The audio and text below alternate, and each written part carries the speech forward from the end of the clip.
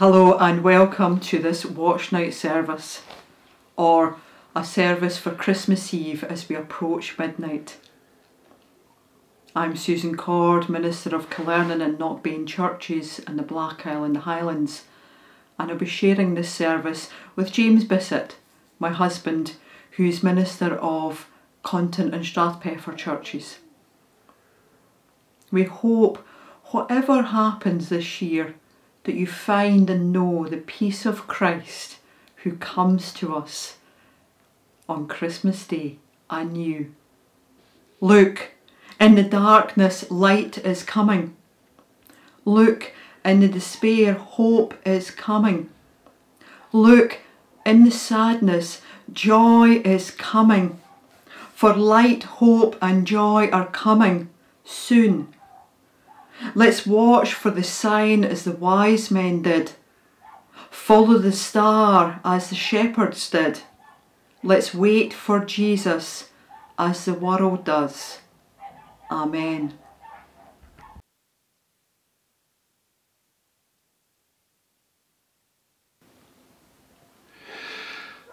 Our first reading is from the book of Isaiah, chapter 9, reading from verses 2 through to 7. The people walking in darkness have seen a great light.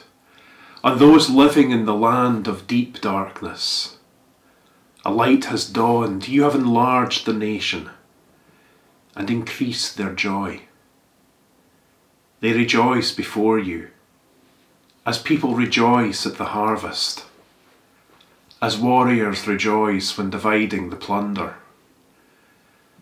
For as in the days of Midian's defeat, you have shattered the yoke that burdens them, the bar across their shoulders, the rod of their oppressor. Every warrior's boot used in battle and every garment rolled in blood will be destined for burning, will be fuel for the fire. For to us a child is born, to us a son is given, and the government will be on his shoulders. And he will be called Wonderful Counselor, Mighty God, Everlasting Father, Prince of Peace. Of the greatness of his government and peace there will be no end. He will reign on David's throne and over his kingdom, establishing and upholding it with justice and righteousness from that time on and forever. The zeal of the Lord Almighty will accomplish this. Amen, and may God bless this reading from his holy word.